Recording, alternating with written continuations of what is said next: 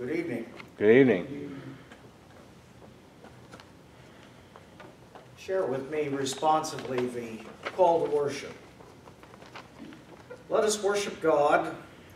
God sent the Son into the world not to condemn the world, but that the world might be saved through him. God's love endures forever. God is our refuge and strength, a present help in trouble. Therefore we will not fear, though the earth should change, though the mountains shake in the heart of the sea, though the waters roar and foam, though the mountains tremble with its tumult. God's love endures forever. Our hymn is numbered 320.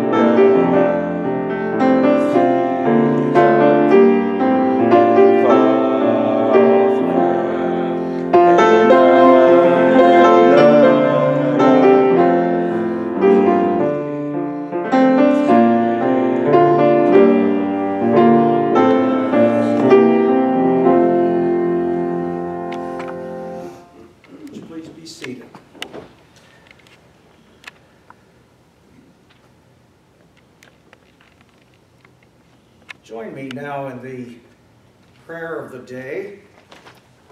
Let us pray together. Gracious God, out of your love and mercy, you breathed into dust the breath of life, creating us to serve you and our neighbors. Call forth our prayers and acts of tenderness, and strengthen us to face mortality, that we may reach with confidence for your mercy. In Jesus Christ our Lord. Amen. The gospel reading for this evening is from the 9th chapter of the Gospel of John. This should be a fairly familiar story. As he went along, he saw a man blind from birth. His disciples asked him, "Rabbi, who sinned, this man or his parents, that he was born blind?" "Neither this man nor his parents sinned," said Jesus, "but this happened so that the work of God might be displayed in his life. As long as it is day, we must do the work of him who sent me. Night is coming when no one can work. While I am in the world, I am the light of the world." Now, having said this, he spit on the ground and made some mud with the saliva and put it on the man's eyes. "Go," he told him, "wash in the pool of Siloam." This word means sent. So the man went and washed and came home seeing. His neighbors and those who had formerly seen him begging asked, "Isn't this the same man who used to sit and beg?" Some claimed that he was. Others said, "No, he only looks like him." But he himself insisted, "I am the man." "How then were your eyes opened?" they demanded. He replied, "The man they called Jesus made some mud and put it on my eyes. He told me to go to Siloam and wash, so I went and washed, and then I could see." "So where is this man?" they asked him. "I don't know," he said. Now they brought to the Pharisees the man who had been blind. Now the day on which Jesus had made the mud and opened the man's eyes was the Sabbath. Therefore the Pharisees also asked him, excuse me, the Pharisees also asked him how he had received his sight. "Well, he put mud on my eyes," the man replied, "and I washed, and now I see." Some of the Pharisees said, "This man is not from God, for he does not keep the Sabbath." But others asked, "How can a sinner do such miraculous signs?" So they were divided. Finally, they turned again to the blind man. "What have you to say about him? It was your eyes he opened." The man replied, "He is a prophet." The Jews still did not believe that he had been blind and had received his sight until they sent for the man's parents. "Is this your son?" they asked. "Is this the one you say was born blind? How is it that he now can see?" "We know he is our son," the parents answered, "and we know he was born blind, but how he can see now or who opened his eyes, we don't know. Ask him. He is of age. He will speak for himself." His parents said this because they were afraid of the Jews, for already the Jews had decided that anyone who acknowledged that Jesus was the Christ would be put out of the synagogue. That is why his parents said, "He is of age, ask him." A second time they summoned the man who had been blind. "Give glory to God," they said. "We know this man is a sinner." He replied, "Well, whether he is a sinner or not, I don't know. One thing I do know, I was blind, but now I see." Then they asked him, "What did he do to you? How did he open your eyes?" He answered, "I have told you already, and you didn't listen. Why do you want to hear it again? Do you want to become his disciples too?" Then they hurled insults at him and said, "You are this fellow's disciple. We are disciples of Moses. We know that God spoke to Moses, but as for this fellow, we don't even know where he comes from." The man answered, "Now that is remarkable. You don't know where he comes from, yet he opened my eyes. We know that God does not listen to sinners. He listens to the godly man who does his will. Nobody has ever heard of opening the eyes of a man born blind." Beloved, the word of the Lord. Thanks be to God.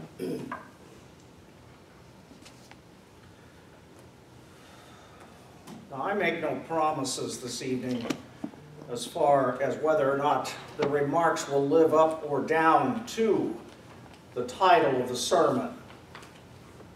Most of you who have a church background know how fickle a sermon title can be, or a graduation or commencement address or anything else for that matter. But we just might sum it up by saying, two heretics went out for a walk one day. Now, they didn't know each the other being heretical, but they were soon to find out. This story of the man born blind is, to my way of thinking, it's a one-act play in 6 scenes, and it has a very large cast of characters. And as biblical stories go, there are at least 12 disciples, a crowd of nosy neighbors, some Pharisees, 2 parents, the man himself, and Jesus. Now, these last 2 get most of the attention, as well they should, for there are the 2 heretics. You're probably thinking, well, heretic's a rather strong word, especially when talking about Jesus. And this poor man who was born blind, what did he ever do? Well, the story revolves around these 2 because they are the only so-called sinners. I call them heretics, sinners. You choose your own word. But you see, Jesus broke one of the 10 commandments by healing this man on the Sabbath. And the man who had his sight restored seemed not to be telling the truth, when indeed the Pharisees and the other leaders of the temple, the faithful, were asking why this had happened. And of course, the man didn't help his cause any by swearing that apparently this man that they thought was a heretic obviously had to come from God to do what he did. So, at this point, Jesus spits in some dirt, and forgive me, I don't want to be any more graphic than that, because the last time I preached on this text, there were several people who got up and left because they just could not imagine anyone holding still long enough to have someone spit in their eye, let alone mix some dirt in it and make mud. But that's what the story says. Now at this point, Jesus rubs the mud on the man's eyes and tells him to go wash in the pool of Siloam, which he does, and then Jesus disappears for the rest of the story, when he swoops, only to be seen again when he swoops in to claim a new disciple. Doesn't that just figure for an evangelist or ministerial types? And believe me, I know that bunch. In between times, the man is on his own. He's answerable for all of this, including the works of Jesus. Now, something powerful has happened to him, that much he can say. He doesn't have a clue about how it actually worked, whether it had something to do with the cornea, the retina, or the eyelids, or the other amazing parts of the human eye. But the fact is, he could see. Now, stop for a moment and think. This is a man who was born blind, has never seen anything before in his life. He has only the spoken word of his compatriots to give him some idea of what the world looks like. Now, elsewhere in the Gospels, there is a story that varies from this, about one who's had sight restored and who says, when his compatriots ask him, well, what do you see? Well, I don't know. It's almost as if the trees walk around and clap their hands. Well, then there was a second application, and things became clearer. Now, of course, the gospel writer doesn't bother with mere details as to how that's possible. But the grand jury, the Pharisees, come to this man, and we can almost imagine that if he is a beggar, he's probably still sitting on the ground, wondering what it is, this world is that has been opened up to him. And they surround him and they say, well, it was your eyes that were opened. How is this possible? And where is the man who did this? Now, this is something akin, I suppose, to a candidate for ministry who's sitting before the august presence of the Committee on Ministry of Presbytery. And one wonders if the answer I'm about to give this group is going to be the right answer, a right answer, or am I just altogether completely immature? But you see, they wanted to know. And the poor man has to have felt like a White House aide who's just received a subpoena by the grand jury and now is surrounded and hounded by every member of the press that can get to him or her. And they want to know just how and who and where and when and what and why. And they all assume that perhaps this guy is mixed up in something unsavory. I mean, after all, if he's been subpoenaed, there must be guilt implied there. Right? No? Well, they assume, from the tone of the text, that indeed they are right. And the fact is that he can see for the first time in his life and that he knows anything at all about how the world works. And yet, they expect him to answer as though he knows all of that and then some. Who is this guy? Where is he from? Now, it's hard to believe that in Luke's gospel, when this story is finally recorded, is written down, that there isn't at least some implication that Jesus was already known. For certainly he would have been. But for the sake of good storytelling, the Pharisees, of all people, remain ignorant, as does the man who has received the gift. I don't know his name. I don't know where he came from. I don't know if these guys who came into town with him were even his followers. All I know is that I was blind and now I see. Gee, that sounds like a good song lyric, doesn't it? So his answers are, at best, very timid one-liners. Now, there's an astonishing thing that happens here, and of course he tells them that he's as astonished as they are, if not more so. We know that God does not listen to sinners, but he does listen to one who worships him and obeys his will. Now those are the words of the Pharisee. There again, they're trying to come around from the other side now and tell him that he's too dumb to know. And obviously he doesn't truly worship God if he really thinks that this man who gave him his eyesight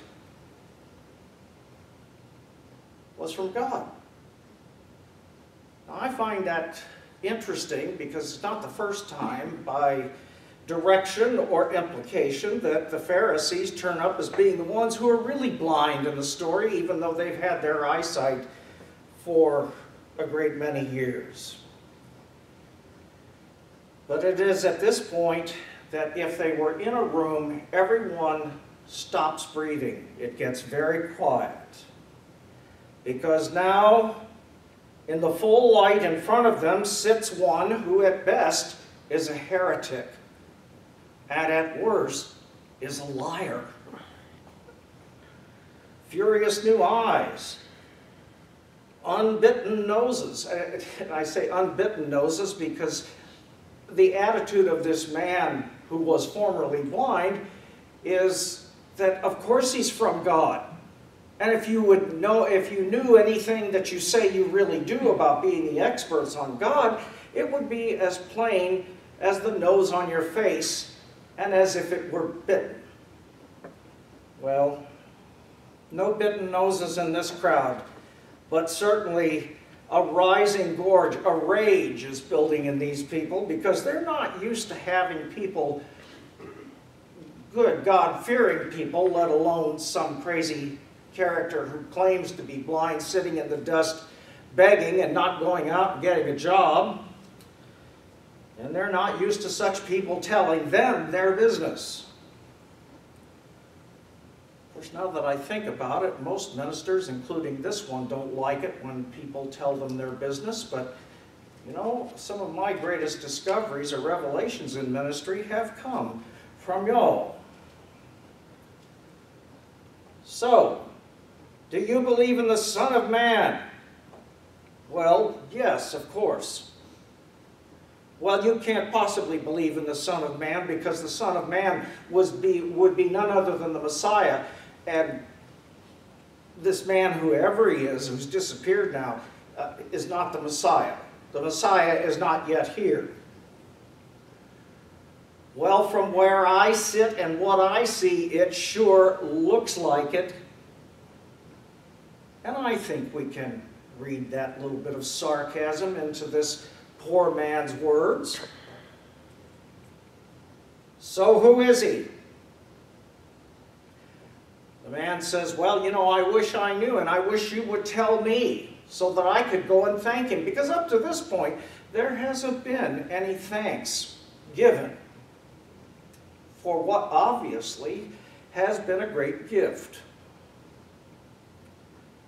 So, he says, tell me, so that I may believe in him, that I may thank him. if you read mysteries, then you know what happens next. There they are with just 10 pages to go in the text, and you don't have a clue, and you have all the clues you're ever going to get, but still you don't know who it is that done it. And then comes the moment of revelation, just the sound of a familiar voice, maybe asking the one question that makes sense of all the others. Who did it? Well, it was this one right here. And usually it's the most obvious one. Now I say that because my mother learned early on in raising me that she had at least one child who, if you put anything you wanted to keep hidden from him right out in front of God and everybody where he could stumble over it, never know it. But try and hide it under a bed or in the back of a closet, and David would be in it like a shot. So,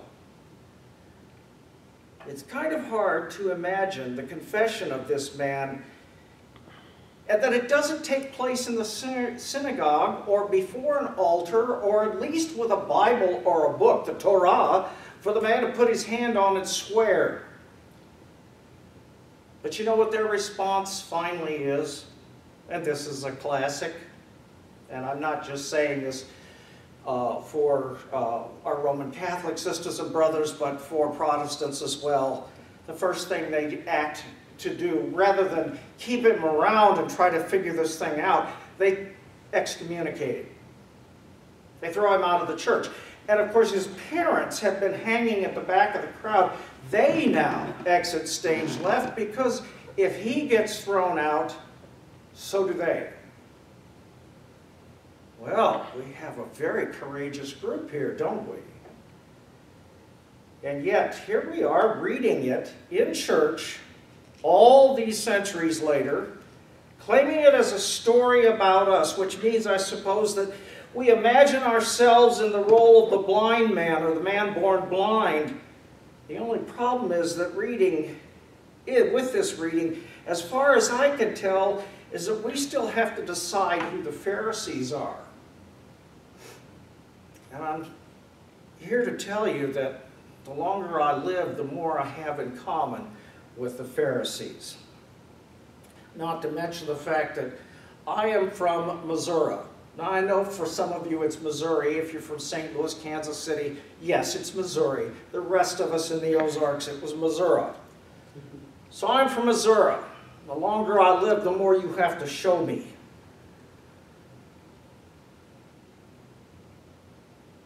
So here's the poor man, and he's sitting and he's giving them as good as they gave him.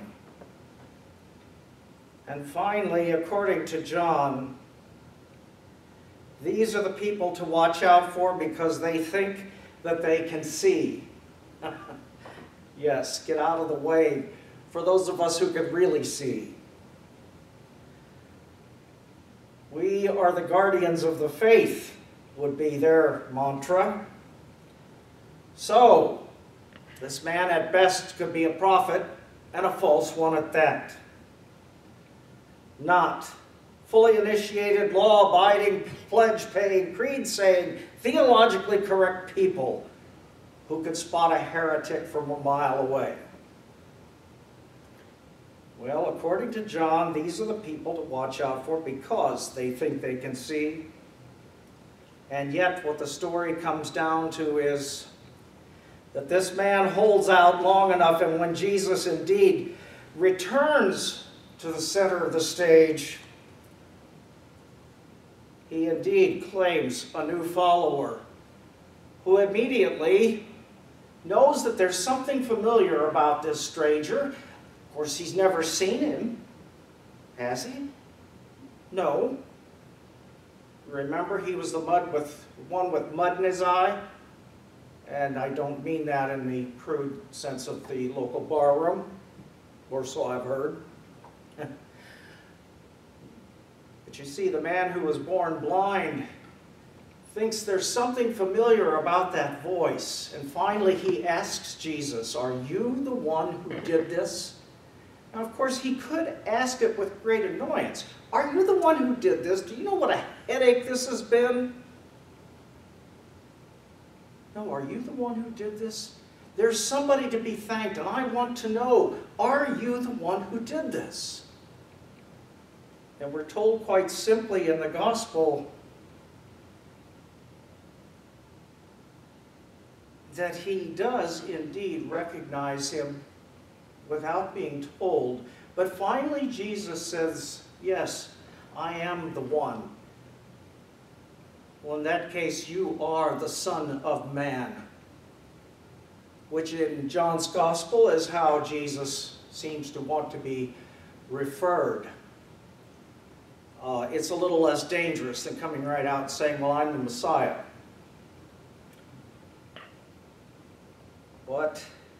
Well, if that's not God, I don't know what is. So, the question is answered for the important ones in this story, and that is for Jesus and for the blind beggar, blind from birth. I don't know whether he was a sinner, but one thing I do know, that though I was blind, now I see. We should be so blessed as this man.